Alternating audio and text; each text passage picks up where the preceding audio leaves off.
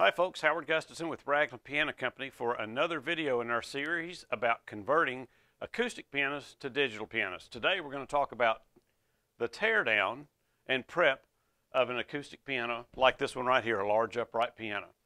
90% of them are going to come apart like this one or similar to this one. There may be variations that are just beyond the scope of a video like this, but we're going to tear this one down and give you the basics. So here we go. In most cases, the lid's going to fold back, whether it's hinged in the middle or the entire piece folds back. And let's talk about the tools.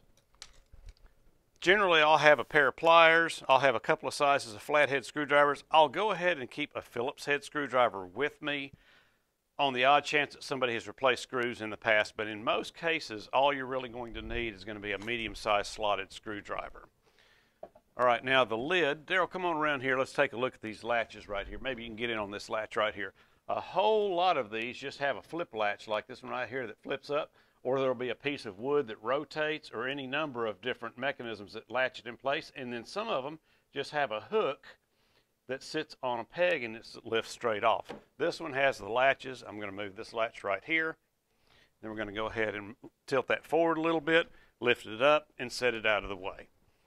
And that is what is properly called the upper frame panel, nicknamed front board. Now sometimes you'll take this upper frame panel off, and the post that you see right here, show them that post right there, the post that you see here will actually be screwed into the sides of the piano.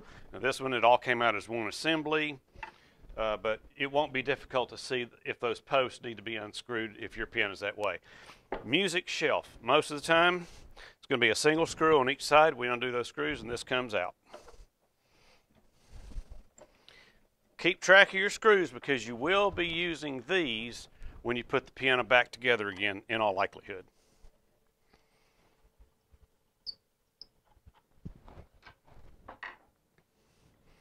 Music shelf's out of the way.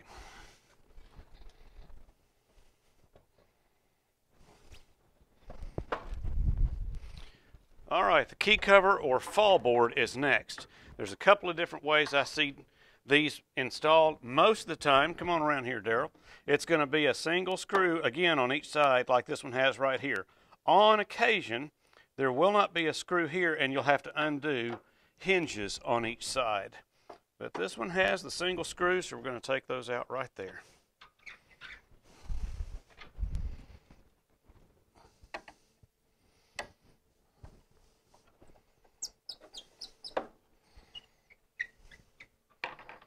Okay, and the key cover is going to be out of the way.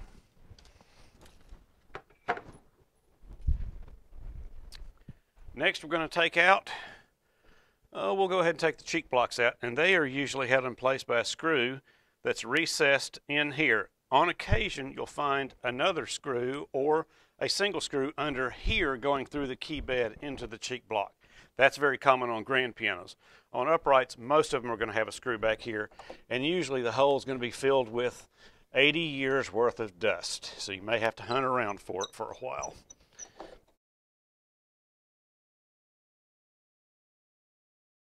That's out of the way. Yes, so there's the cheek block. That one's out of the way.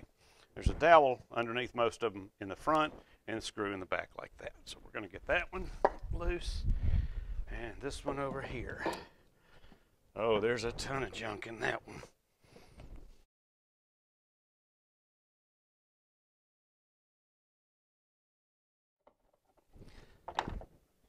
All right, whew, that one was difficult to get out because there are a lot of times, as I mentioned previously, there's a lot of dirt and junk, and there's my screw right there. And they'll be stripped out. You won't be able to get very much bite with your screwdriver. So you just keep at it till it comes out. If you have to, while nobody's looking, you jerk it out of there. Okay, so that's got the cheek blocks out. Now we're going to take off this key slip right here. And it is usually held in place by 4 or 5 screws that go through the key bed here into the key slip. So right here is one. I can feel it right there. And sometimes they're missing. So you just have to hunt around, and if there's not one there, go on to the next one. But there'll usually be 4 to 5 holes.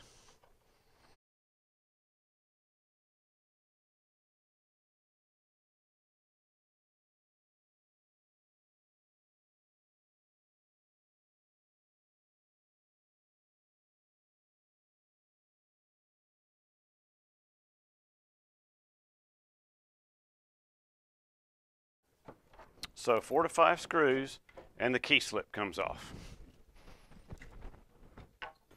While I'm down here, I'm going to go ahead and take the lower frame panel off. Some people call it the kick board or the bottom board, although the actual bottom board is the bottom board on the piano. So most lower frame panels are going to be held in place by 1 or 2 springs. This one has 1 spring right here holding it in place.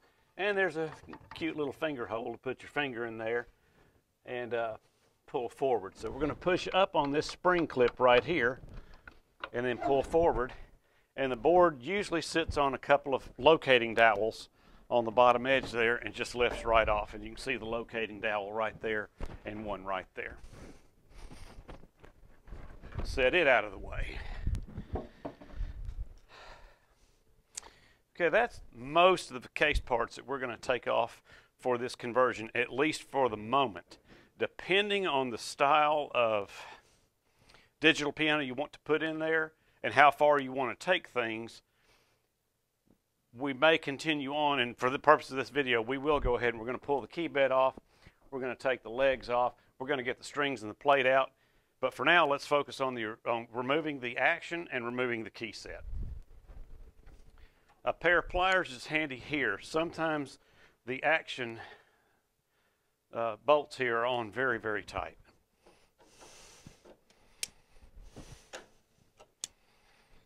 Now, just a quick word. If you have an old upright piano where the action is in pretty good shape and it won't stay in tune, and the reason you're considering a digital conversion is because of a tuning issue, it's worth looking into, especially if you've had parts replaced in the past, it's worth looking into utilizing the existing action and key set.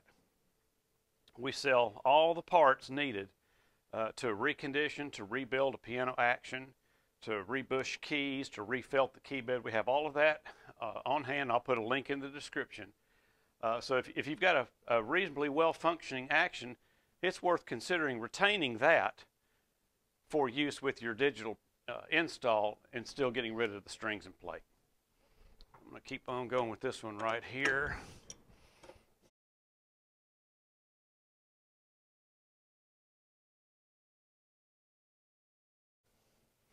So if you were to decide to keep your action and key set, you want to hang on to your bolts, you want to hang on to the action posts here.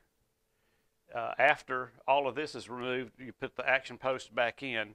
You'd also keep the posts here in the key bed, which we'll be removing later because we're putting a brand new set of keys and an action in this. But you would want to retain everything pertaining to the action and keys for reinstallation after the plate and strings are gone.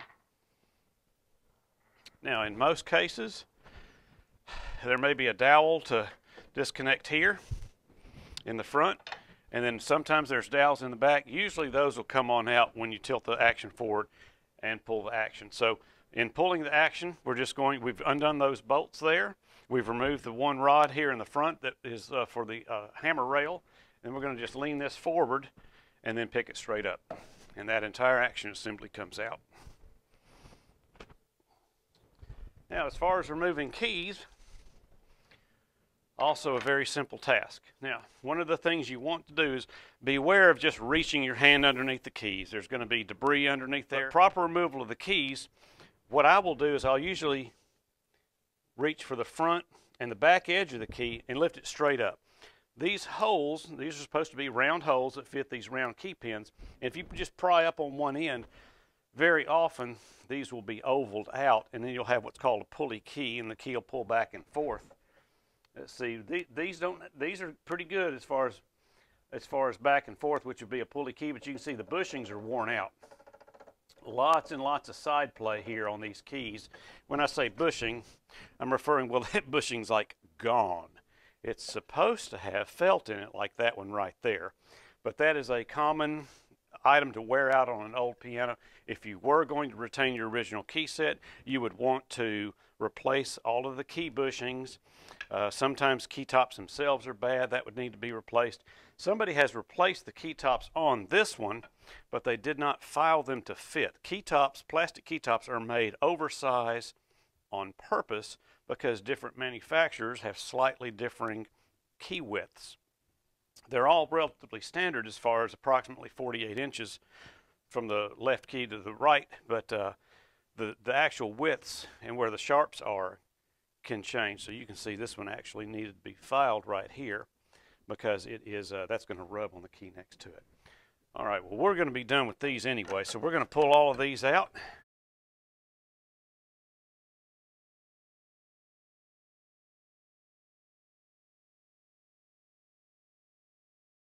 Okay, we've got the keys out, and the next step is to remove the key frame.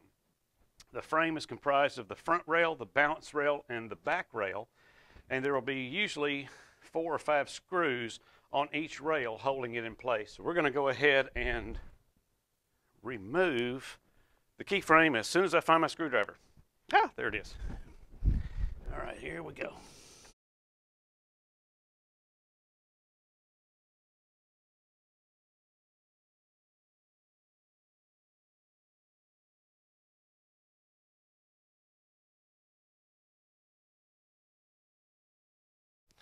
All right, once all the screws are out, it'll just lift right out and you can set it off to the side. Now we are nearly done with the initial phase of the disassembly. Here's another one of the dowels for the trap work system. We're just going to pull it out, move it off to the side. At this point, we're going to start doing some of the smaller things like taking these posts out because we're not reusing the original action or keys. We'll remove and discard these posts, and we're going to detension and remove all the strings and tuning pins. So we're going to cut it here, and I'll be right back.